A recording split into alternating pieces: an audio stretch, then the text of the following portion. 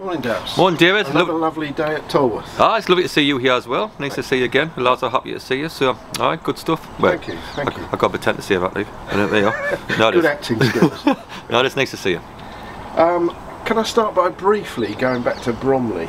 Because we haven't spoken for a while. A sort of consensus of opinion after that game seemed to be that Bromley looked very much like what we might look like in a year's time. Is that a decent argument, do you think? I think that's what we've got to try to get up to, but Bromley's had 7 or 8 seasons in this league to get where we are. I was starting to Neil Smith, funny enough, and it took him 3 or 4 years to get used to the full time and get full time players in and all that, you know. But certainly, your phone gone off, David? Might have. So of course we want to be like Bromley, because Bromley's near the top of the league, and we want to try to emulate what they're doing. But you know, I thought we matched them all away by 2 mistakes.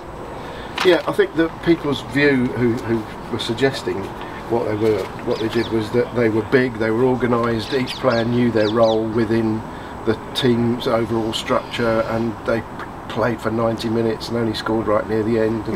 And it was a very even game, but they won it and took. They won it, but I think 95% of the teams in that league are like that. I haven't seen anybody do anything different from Bromley, to be honest, and or from us, to be honest. Some get it off a goalkeeper and play that way. We like to get our wing backs out of the pitch and like to get our midfielders on the ball and the wing backs on the ball. I want my 3 defenders to defend. That's all I want to do. So there's different ways and different ways people do things. But yeah, I thought Bromley was a very good side. I think we are as well. So I don't think we're far away from being, you know, challenging around the mid-table, the top 10 mark, and I think we'll do that. Okay, let's move on to last Saturday, Southend. You must have been very pleased. Pleased. I went up to Chesterfield the week before to watch them with John Katz, to be honest, and.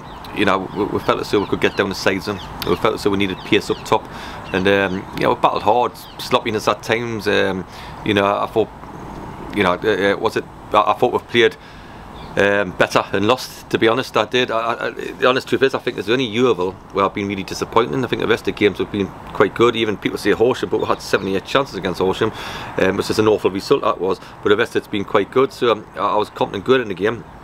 And you know, it was good. You know, great strike by Tav, and you know, great penalty by Max, and you back him in his situation. So I'm delighted. Yeah, I was pleased. And just got to get back. I'll go back to normal now, like, you know. So back to training ground. That's what we love doing, you know. So I no faces anymore, but the job, David. Nothing. You know, I've probably done less interviews I've ever done. I still love my community work, the cool walking and things like that, and all the rest of it. But you know, if you think about it, since I've been here, you know, I never had a single player when I first got the job, and we managed to get promotion, and then it was all about. So when I want to say I want to be manager at work, and it's one of them where I feel so over 4 years I've had here, it's been quite hard, unjust, to be honest, because first of all it's need money, and we've got promotion, and we're going to challenge at the top of the league, and nobody mentioned that at all around the club. It was all about the development, and we're going to get this development and the club's skint if we don't get developed, and we can't get promotion unless we get developed. And last season was all about COVID. I had to save every single penny going to COVID. Then we've had another takeover and all that, you know. So there's been a lot of things that happening in 4 years. So now I just come in every day and do the best I can for a working football club, and until they tell me any different, that's what I'll do. And so I'm not in the pressure no more. I'll be working the socks off the day with my coach and stuff to make it better, and that's all I want to do. So all the stuff like now about are we going to be the next Bromley, or can we be, or can we? No, I just want to do the best I can for working until the time I decide or they decide something differently. Sure. You said quite some while ago that, and we've mentioned this before since then, that Johnson and Loza would both start when they were fit. Yep. You've also just said that you thought you could get at Southend down the sides with a bit of pace. Yep. And you changed the team accordingly. They did both start, and they both did very well. They both did very well. Yeah, they've done well, and you know, the front two. Because unfortunately we had George, who was on the contract, and Dwyer Drew, who's back now, which is great. And George isn't that far away. We're left a little bit, you know, up there was them two playing all the time and done well, Inny and Tav and all that, you know, but we just need a change. To be fair, you know, Loss has come in and trained very hard in the last couple of weeks, where I think in the last couple of weeks he's been properly fit beforehand, not to say little limps here, limps there. So he's got back in the team, which is great. Are we looking for a centre forward? Yeah, we are, because I might be top heavy in different positions, how the change of shapes happened. And then we're looking at that, we are, so we're not daft, we're not, but I think Ross has come in and done well. We wanted to get him up against their centre half, so we wanted to get him down the sides. If people wanted him running, he done very well running at him, getting across in for the goal for Tav. So it sort of does work, but if it doesn't work, it's on the manager's head. If it does work, it's down to the players who you know, listen to the information of what we give them, and then fair play to the players. And 3 centre-backs seems to be the preferred structure this season. Is it going to stay like that? I don't know, because I always like, because people see a 5, and we never talk about it as a 5 here. We always see it as a 3, 3 centre halves, mark there, 2 centre forwards, and we'll get the wing backs out of the pitch, attacking wing backs we can. Then it means we can have 2 up top as well, plus Max joining the 3rd one. So we're like that, but it is at the minute preferred, but we could change it against Southend. A lot of times, so we knew Southend were going to play like that, and we play like that. I think 70% of teams are playing like that at the minute, so you like to go match against match, but it will be, especially if Joe gets fit, which he's getting fit now, you might hit a go to get the best players on the pitch, and sometimes that's the way to go. Because the result was good Saturday, we will stick against Stockport. We've watched them on this Saturday, we're on telly tomorrow night, we'll have a look at, but no, but it will change, yeah. And is Casey destined to be a left-sided centre-back? I think that's why he wants to play. I think that's why he wants to play and all that, But he was like me, because I played in there, and I wasn't the biggest, but quite good in the air. And he's the same. But we've got Joe Mack coming into it. We've got Louis, who's back off international duty this weekend. Joe Mack had a bit of illness, so he'll be back this weekend. And I think Blocky's not far away, so there's going to be a lot of doggy-dog for places coming up. Yeah. So and it depends on training. I always watch him in training now, because in the past we only have him 1 day a week on a Thursday night. You can see him every day. So every day you're saying, well, he's not on it. And because Loza was on it all week last week, he got in the team. Sure. And Tyvik was as well. Good. And you just mentioned Louis Annesley. I actually watched him playing against Turkey for Gibraltar, and he didn't play as a centre-back, he played in front of the back 4. Good midfield. Well, in front of the back 9, I think, actually. Anybody can play for Gibraltar, yes. Honestly, I weighed him up before. I know, I just weighed him up and all that, I could get a holiday in Gibraltar and be classed as an international. Anybody can play for Gibraltar. So so he's done well. It'd be nice to see him back. I think he's back Thursday. I think he's playing tonight, and he'll be back Thursday. Good lad. He's done alright. So him and Joe Mack will have to try to get back in the team within a couple of days, because if this kept a clean sheet. And he's just here for a month. Will you think about extending it? I've got to talk to him, and talk to Blackburn as well, yeah, and we'll have to have 1 or 2 of us to wheel and deal a little bit. So this is a lap of gods at the minute. When you get the loans, you're thinking, yeah, we're going to keep him for the end of the season. Then some things come up before you know it. You want him back, or we decide that we've got enough in that department. So, but one thing he has done, he's done well for us. Good. And you've been very, very light on loans this season compared to the past.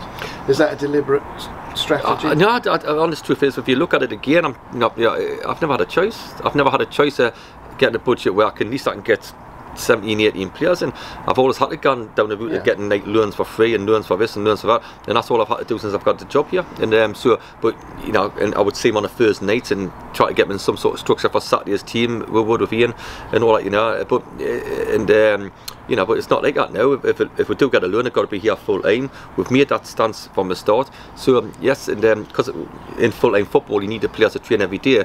It's different in the last couple of years. If I was on a Thursday, I would gamble on loans and just get loans in, and because that's the only way I could go. I don't have to do that this year. Sure. Okay, complete change of subject. Rob Hemingway, you've obviously spoken to yesterday, I guess, says that you told him that Max ran 13 kilometres. 13 kilometres, yeah. That's which good, is fantastic. The normal is about 8 to 10, isn't it? I know, it just shows you, like, these fests are where these days and all that, I go against him. Exactly. But I've got to put my hands up there, and what a great effort by him. And I think he's having a great season, Max, and all that. He really is having a good season, because he's running around more. He's fitter than he's ever been, and all that. He's stronger. I think one thing, the full time has definitely benefited him again, because he used to be full time. He's went off to come back to full time. He's certainly got his legs about him. Yeah. I thought this was. I raised it because I was going to ask you about the vests. Really, do they produce any other interesting data, or is it the case that Clarkey sort of passes it all on to Ian Dyer and you don't get involved too much? I get involved. I've warmed a bit. Right. You see, it's a little thing. What's going to win football matches? What we do this morning, how the lads come in, how we can motivate them, how we can get them on the training ground, the strength and condition we do. Christian, what he's doing there, Clotty, what he's doing there, Martin, what he does, and how the players are. But this is just another little string. But all I'm trying to say is just get the fest on, because it's very interesting. I must admit, I've warmed a bit, like, where I can find out how many kilometres people are running, and I'm thinking, okay, and all that, but that's not going to win you a game. It's going to help you win a game.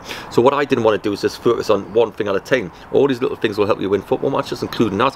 So if I'm actually run 13k, that's a hell of a stint by him, to be honest, and plus to have a good game. It's pointless running 13k if you don't play very well. Sure. That's what I'm trying to get in between. Or it's pointless running blinking 5k. Oh, it's not pointless if you run 5k and you score a hat-trick. it's performances, but these little things help. If I think the lads haven't put it in as much as they should do, and it will show up, especially in training. Sure. Okay.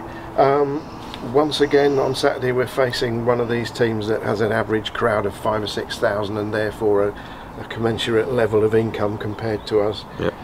But having said that, we played them late last season and in a terrible run we got a draw up there. Good. So it just goes to show both ourselves and Stockport have won 2 out of the last 5 games.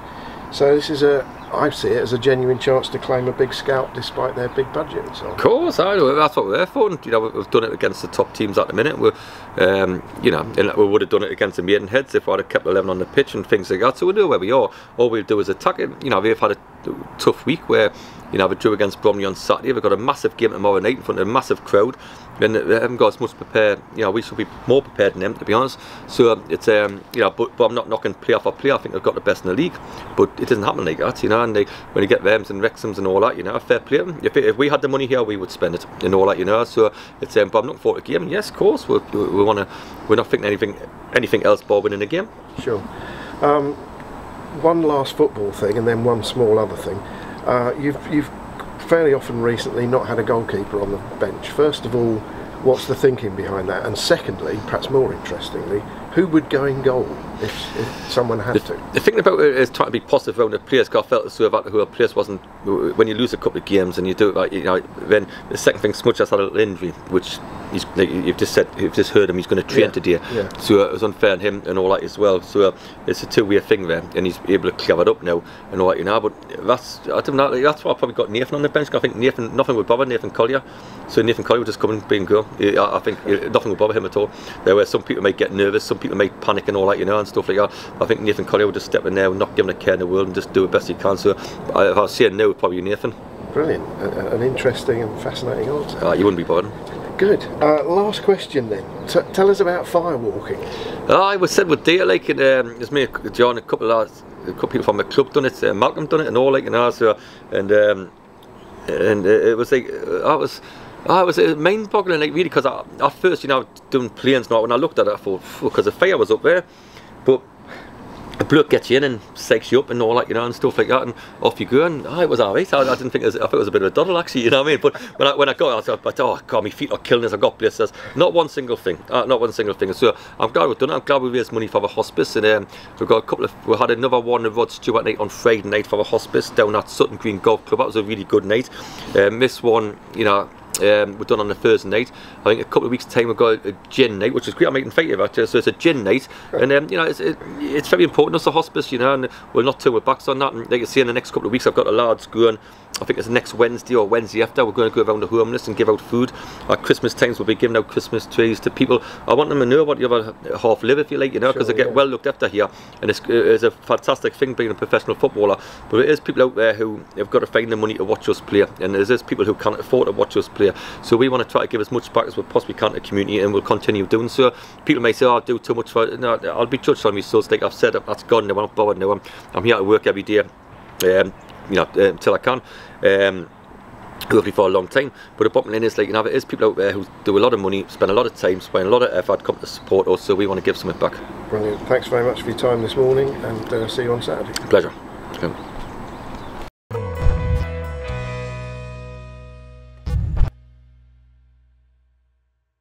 Please remember to like and subscribe to Woking Football Club.